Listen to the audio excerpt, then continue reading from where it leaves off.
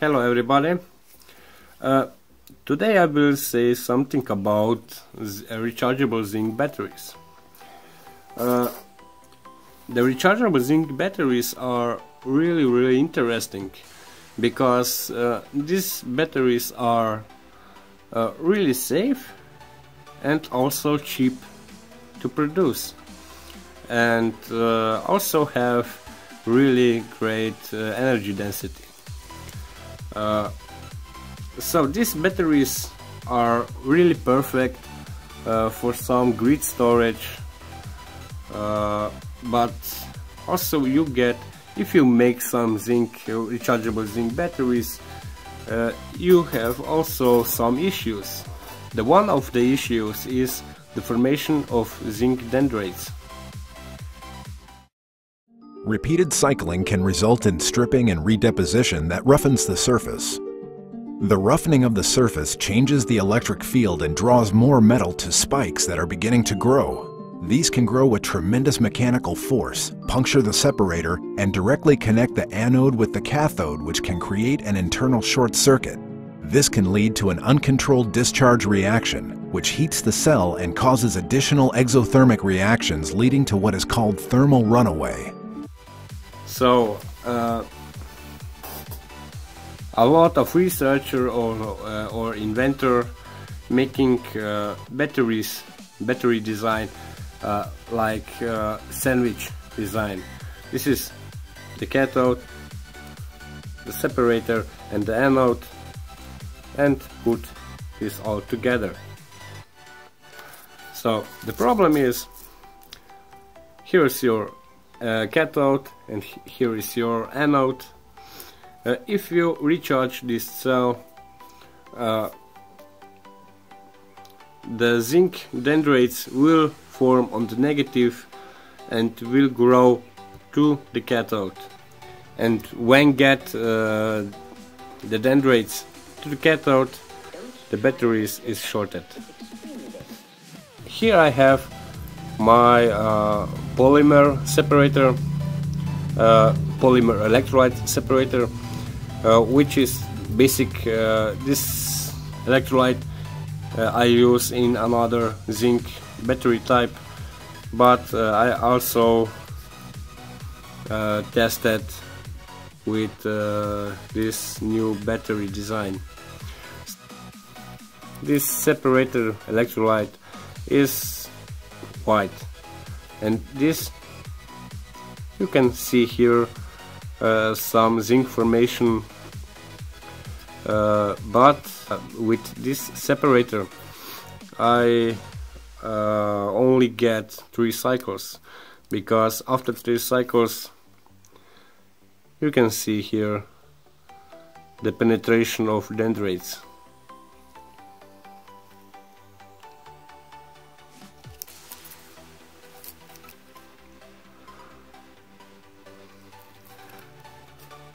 Here was the negative side and here was the positive side. So the dendrites have grown from an anode to the cathode, and after the 3 cycles the battery was dead.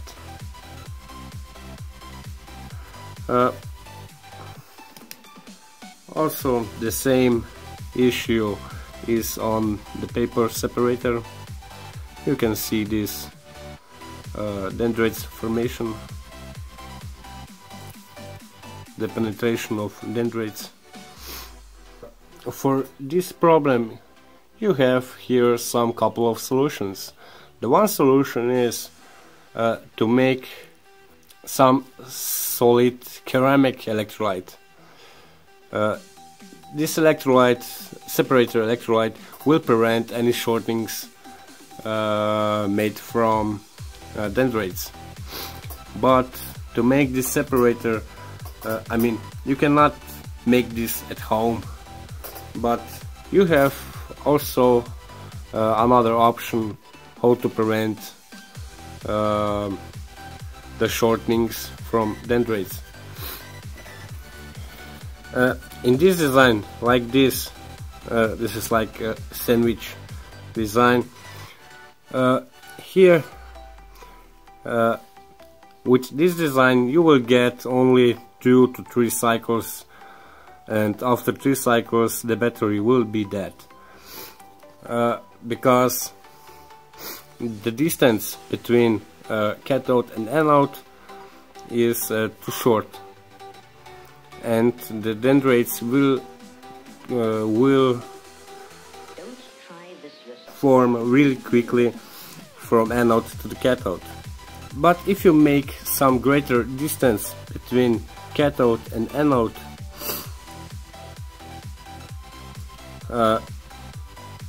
you get a lot more cycles, because the distance is too big for the dendrites.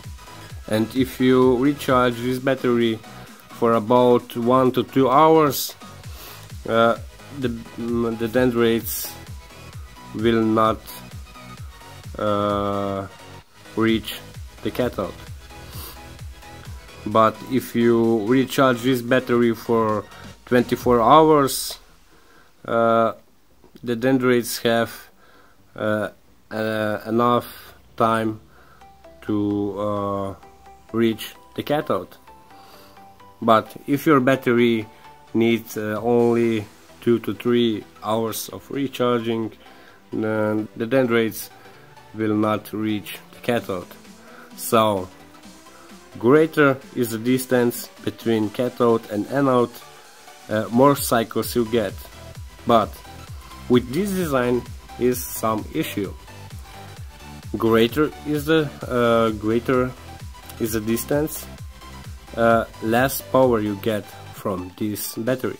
The voltage will be always the same if you have anode and cathode like this, or you reduce the distance between cathode and anode. The voltage is always the same. The current in this design like this, you will get better current, like if you have some distance between cathode and anode. With this design I create a cycle life over 1000 cycles. So I will put this in demonstration. Here I have water-based electrolyte.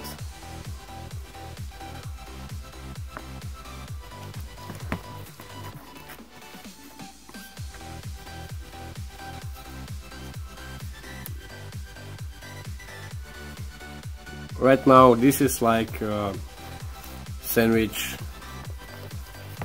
design. First the voltage, you can see 1.57 volts, and now the current.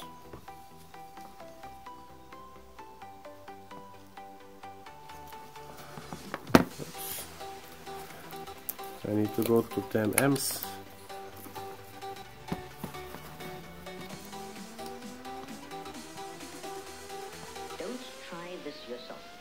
Yeah, almost, I mean 600, 700 milliamps. Okay. Back to the voltage.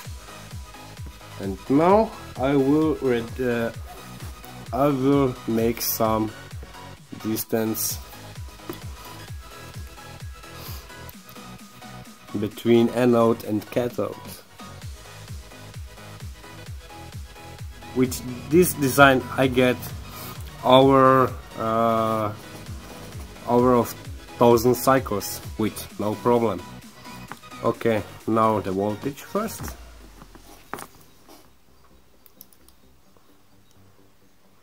You can see the voltage is the same, 1.59 volts.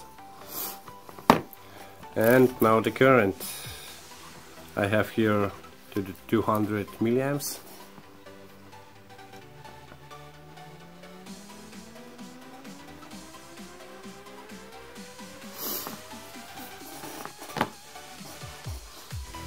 So, like you see, if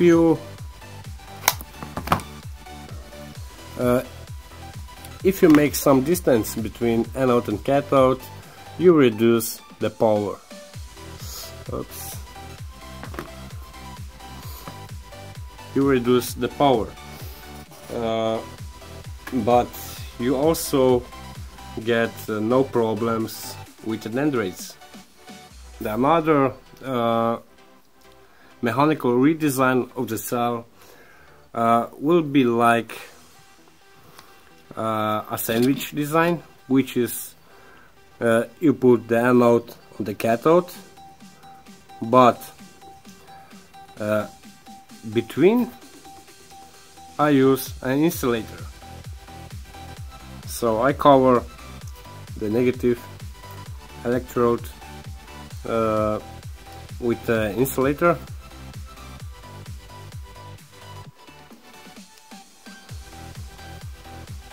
and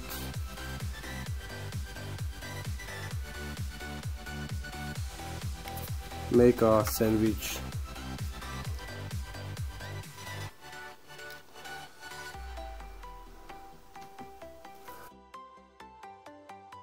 And all this I put in the electrolyte.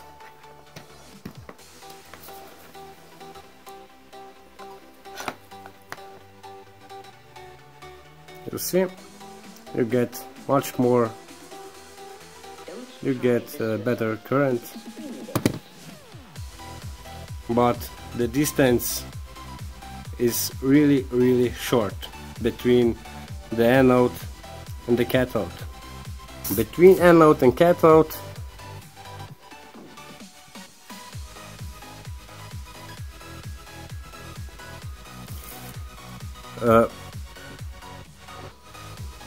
I use an insulator.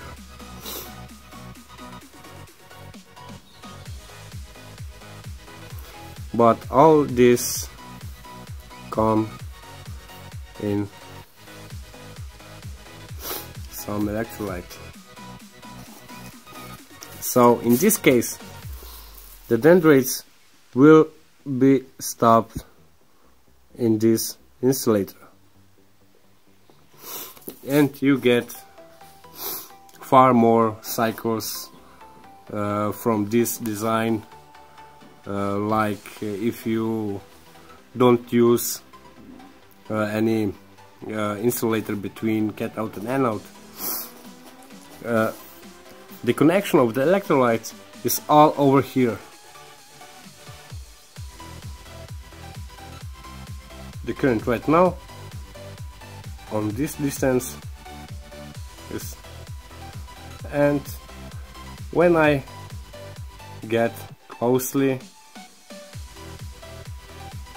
very closely, you also higher the current.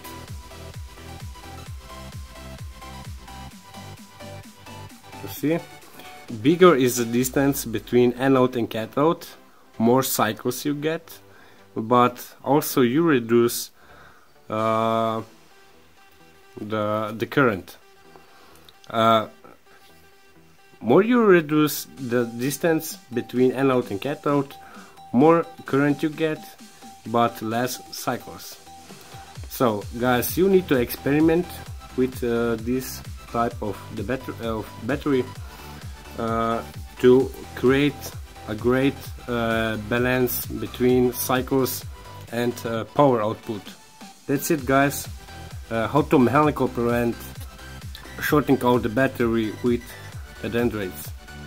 Also I need to say, this project, I mean this video is sponsored by my Patreon donations, so thank you very much. Thank you very much for watching, and we see us in another video. Bye.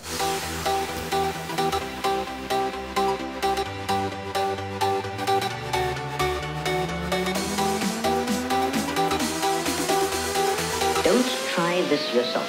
It's extremely dangerous.